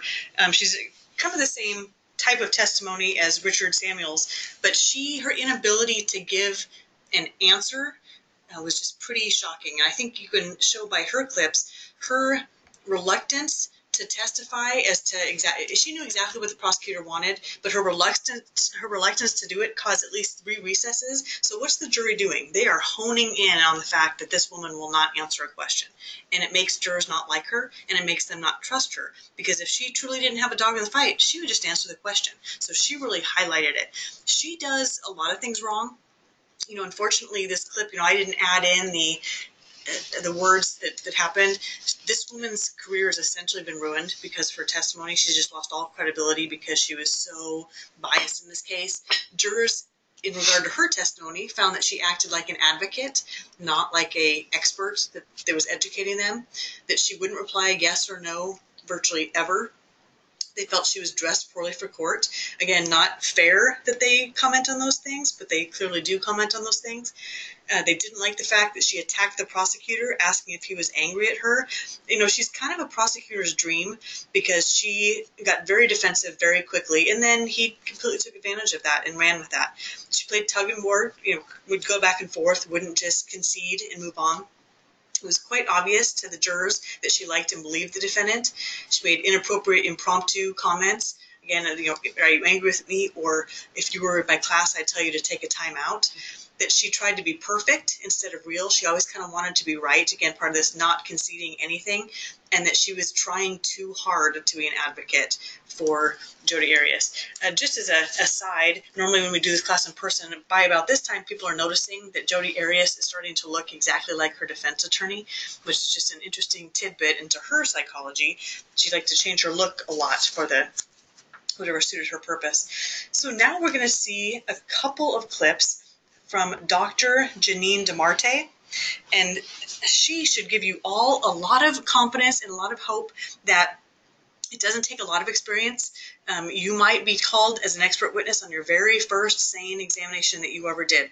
And Dr. DeMarte is a psychologist. She'd been practicing 4 years at the time of this trial, and she had only had less than a year as a clinical psychologist. So this is not a seasoned expert witness. I believe this is her first trial where she ever testified as an expert witness.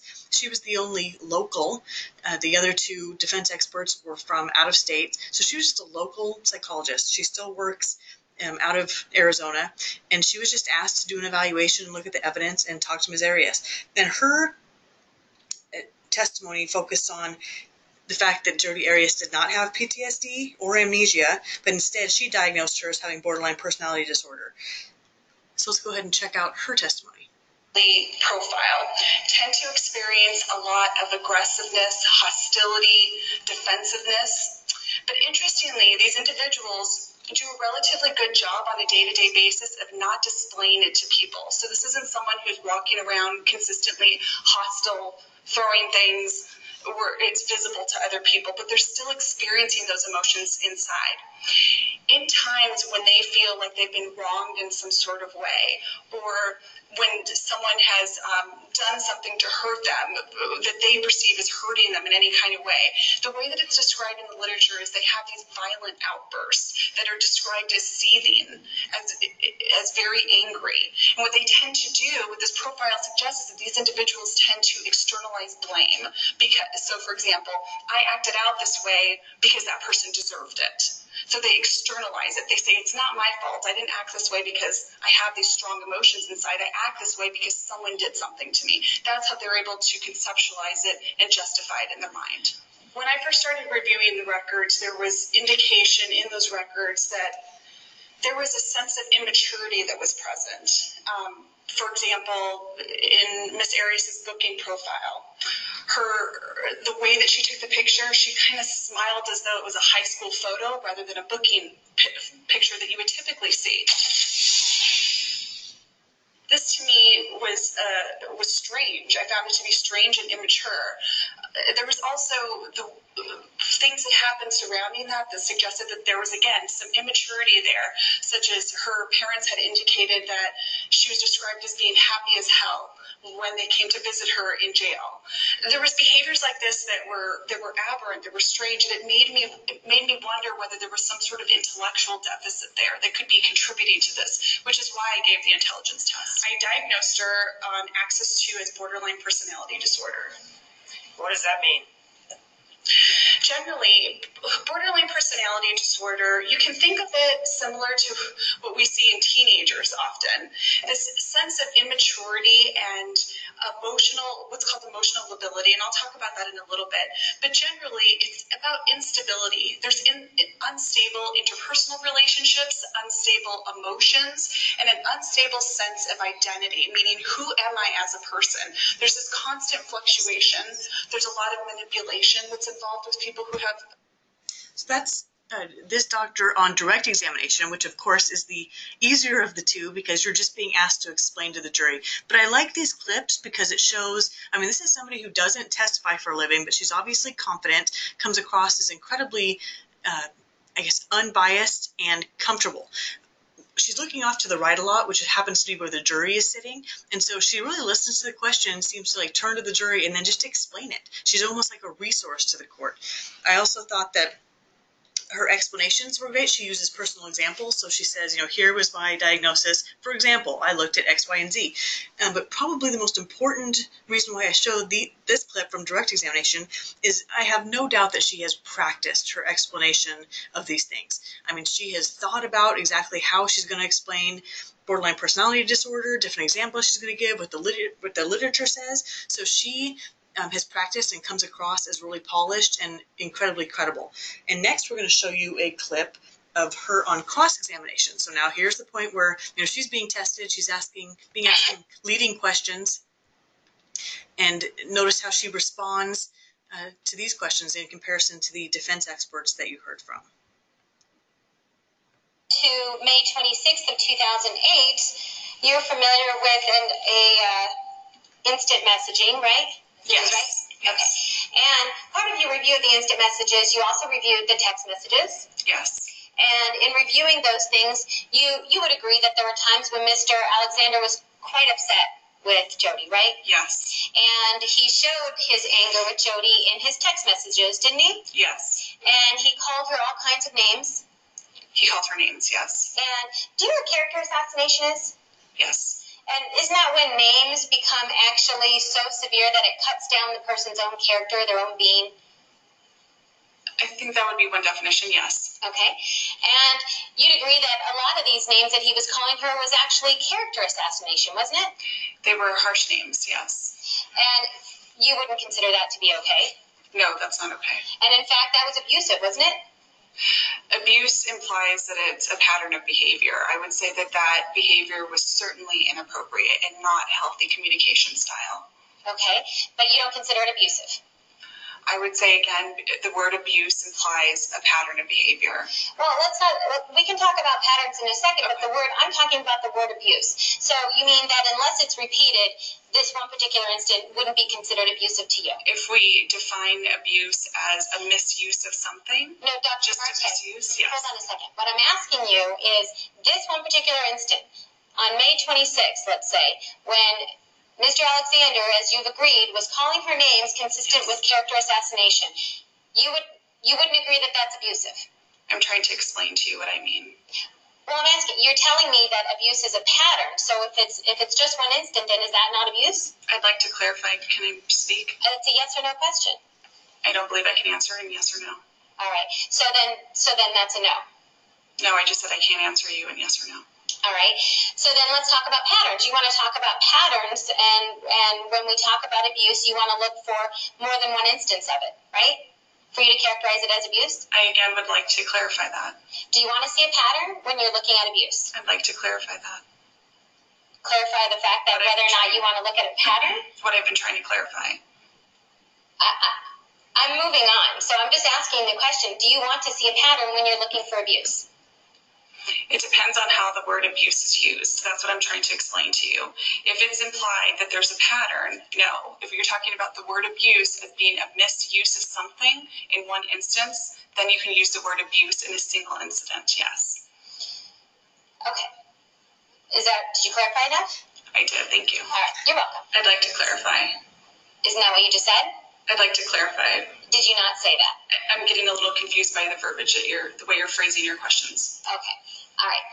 So the fact that she was not elevated in things like aggression and dominance and hostility, that was not important to you. Research doesn't support low elevations. I'm asking you a question, Dr. Marte. I just want you to answer the question. Okay, can you ask that again, please? Yes.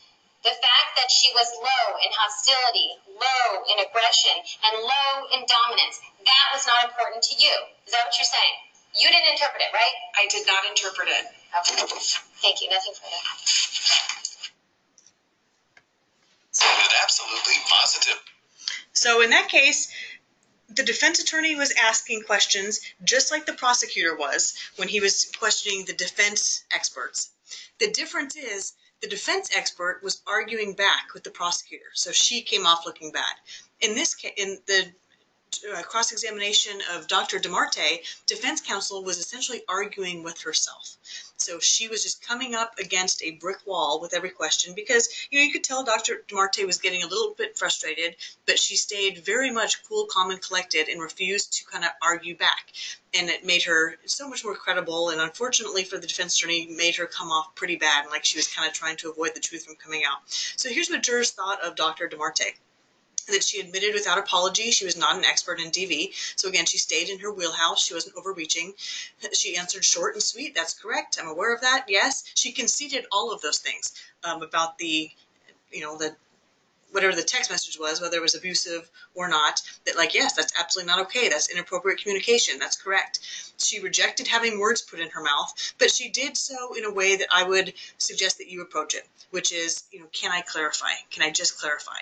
And so it, again, looks like the defense attorney is trying to prevent her from accurately answering the question. But she conceded flatly. She didn't have a caveat to her yes or no's. She didn't try to offer explanations when they weren't necessary. She appropriately stood her ground, and she didn't strive for perfection. She didn't pretend to know it all, but she was realistic, and the jurors thought that she came off as much more real than the defense attorney experts. So I'll show you one more quick sample, and this is just going to be a kind of collage of Dr. DeMarte's facial reactions to different objections. Well, there was Go ahead. in terms of the stalking behavior, there was indication that she had gone into his Facebook account numerous. Beyond the scope, this is regards to aggression. There was an indication that some emails were deleted. Overruled. And who deleted these emails? It was Ms. Arias was accused of doing that.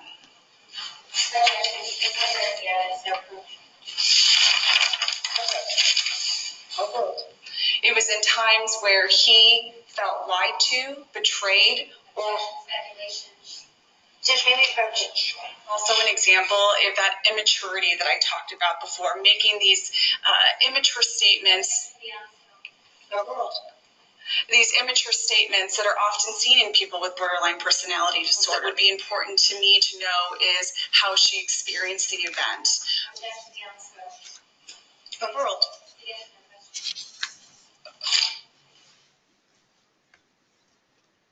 So I think that those are kind of important to see. One, just to see what happens when somebody objects. I can tell you this defense attorney was not doing her client any favors here because she was just continually objecting, and that's just not good form. But what Dr. DeMarte did correctly is her response here. You could see she was shocked a couple times, but the key was that she immediately stopped talking and she looked to the judge for what to do next. And that's exactly what to do. So when someone's objecting to your testimony, if they do, it's not because you said or did anything wrong. It's just it's a lawyer tactic, and it's for the judge to sort out. So the key is you just stop testifying, you look, you wait for the judge to either say, go ahead and answer, or you can't answer that. I think the key to how, again, cool, calm, and collected she was that she was kind of shocked at times, but she didn't come off as defensive or irritated. It was more just surprised that, like, really? She doesn't want that to come out? So did amazingly well, especially for a relatively new to her field and kind of first-time expert, but really good example of being the type of expert that I would want. So our last slide is just a couple of takeaways. I appreciate all your time today. I know it's a long 2 hours kind of sitting in one place, but what I would like you to leave with is that expert testimony is dependent on both, again, competence and performance. You have the competence, so I've given you hopefully a few tricks of the trade to improve performance. Make sure your prosecutor is prepared and prepares you. Again, sometimes if you're not getting that call back and it's getting close to trial and that's making you anxious, please reach out to your prosecutor and make sure that you know what they expect of you and what to expect from the defense. And mainly, I think always keep in mind, to help you come across as the unbiased, expert, educating witness that you are, is that this case just isn't about you. It never will be. Your testimony is just a piece of the puzzle. It helps explain a lot of things. It helps maybe corroborate some things, and it helps bolster sometimes the victim's testimony. Sometimes it just helps educate the jury on an issue that's important in the trial. So you can't make or break this case. You're just there to facilitate education and maybe some factual information that no one else can testify about. So we appreciate you all so much being willing to do this work. It's made a huge difference in the state in, I think, people willing to take these things to trial. I know it's a big comfort to victims that they have highly trained people like you folks who are and helping work with them immediately after these horrible things happen. And please always feel free to reach out to either Nicole or myself with any of these questions. There are no dumb questions. If you get a subpoena, if you get nervous about court, if you want to know what a certain hearing is about, I'm always available to answer questions and help navigate that system, regardless of whether I know about the case or it's my case or not. I can help put you in contact with the prosecutors and kind of just be your liaison. So thank you all for your time. And Nicole, we'll leave it to you. Yeah, thank you all for attending. Really appreciate it. If you have any questions, I'm checking our question box here, and there's a note, wow, that was hard to watch in regards to some of the testimony, which, yeah, can understand. And then I don't think we have anything in the chat. Okay, so if you do have any questions come up, feel free to go ahead and send me an email. let's see. Oh, great webinar. Thank you both so much. Thank you. Feel free to send me an email. There's the first slide of this had the contact information for the task force. And we will be posting this recording online so that you do have access to all this stuff. All of you who attended today will be getting 2 CEUs, and we will email you those certificates within the next week. They'll come from Judy Hayes. So just be patient, keep an eye out for those. If you haven't received anything in a week, send me an email. But otherwise, I've collected all of your information. And again, thank you very much for attending today, and hope you all have a great rest of your week. Thank you.